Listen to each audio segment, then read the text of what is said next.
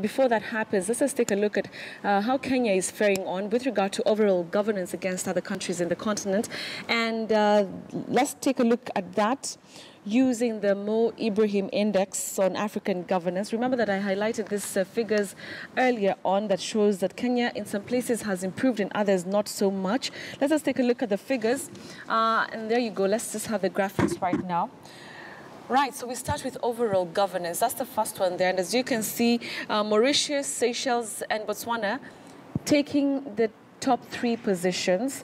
And in that same category, Kenya is ranking 13 at 59.3%. So there you have it. Number 1 is Mauritius, 2 is Seychelles, Botswana comes in number 3, and then Kenya is number 13 with 59.3%. Now remember that this, according to this report, is actually an improvement from 2015, in which Kenya scored 58.8% with regards to overall governance. So it is an improvement. Coming down to human development, and as you can see, Mauritius, Seychelles, and Botswana are still at the top, and then Kenya ranks number 10 with regards to human development at 67.1%. Not too bad, well, according to this report. Also, number 3, you have something to do with human rights, and let's just see how Kenya has scored. Kenya is ranked 26 with 56.2%. Cape Verde, Mauritius, and Namibia coming in number 1, 2, 3 respectively.